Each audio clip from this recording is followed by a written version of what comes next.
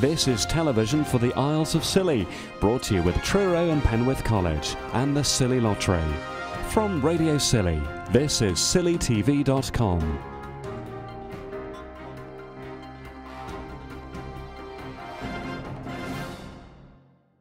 At the moment, the Council's Economic Development Unit is looking after tourism in Scilly.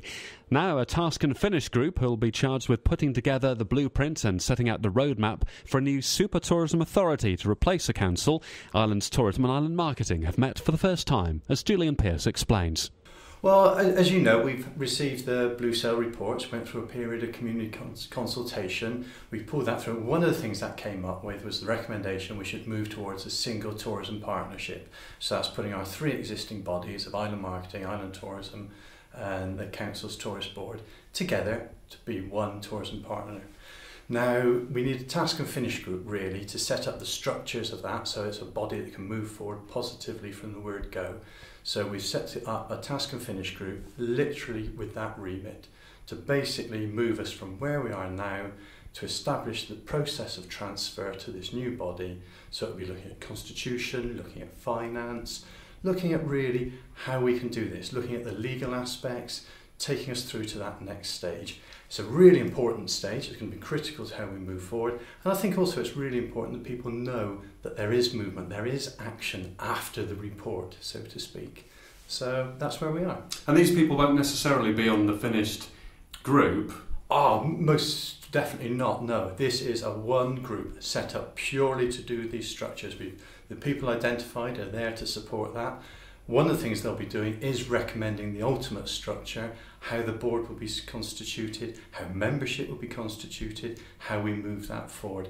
This group will not necessarily move into that management structure at all. People may be part of it, but that will depend on the structure and how we build the governance up. And there are people on this panel that you would probably expect to be on, yourself obviously as Council's representative for tourism as an officer, and you've got Christine Saville, who in the role of chair of the tourist board is on it, I guess. Also you and Roger, the vice chair of Island Tourism, but you've got Steve Hicks as well.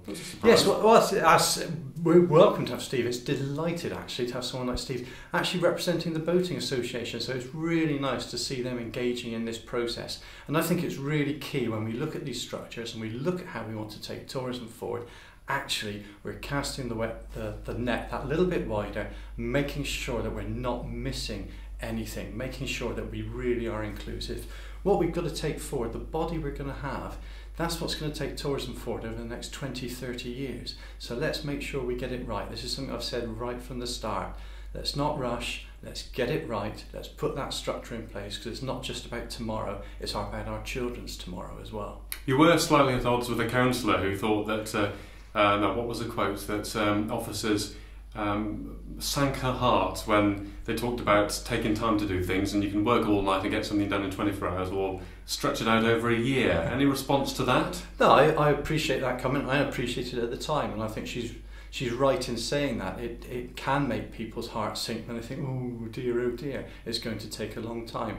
But I think the reality is, I think if you look at actually what we've achieved in tourism, particularly in this last year, we've sorted out the lag application, we've taken this through, we had deadlines to meet, we've met them as we've gone through. And I think that's the process. It's not a case of rush and dive in, it's actually do it properly.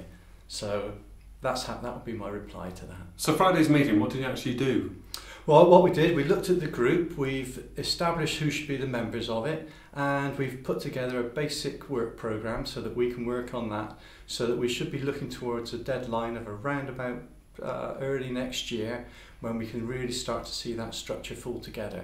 So we thought, obviously everyone's very busy doing their other jobs, this is additional to that, so we're going to look at the structures, we're going to look at the constitution and start looking at the finances, and then we'll move forward to the next bit, which will be things like possible recruitment, possible membership approaches, and it'll be a step-by-step approach. So we're looking at the initial tasks that we have to do to make sure that we can manage this transition. And is all this going to be made public, like a sort of timeline or blueprint that people will be able to see?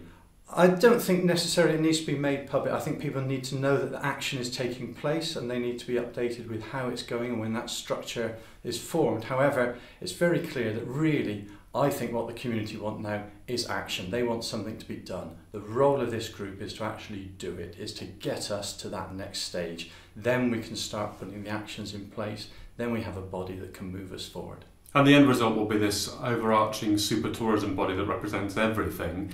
Have you got a timeline? Are you working towards a date when this is going to take over?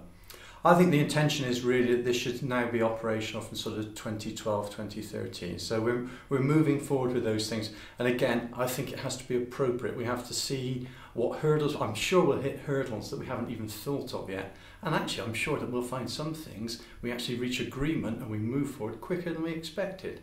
But certainly, I think when we're looking forward and what we have to do with tourism, the sooner we get it in place, the better. The interesting thing is going to be cash, isn't it? Who actually pays for it?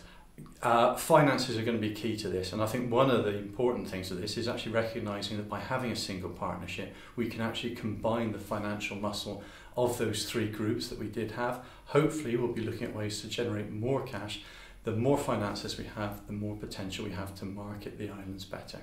And we know what the different bodies have done so far. Are there any additional things that you think this new authority, if you like, could actually take on that aren't being fulfilled at the moment? I think the main thing will actually be integrating it. Whilst all the bodies have worked at the moment and moving it forward, sometimes they have actually done it at slight variance to each other or not necessarily in an integrated way, so things haven't necessarily followed on in a step-by-step process.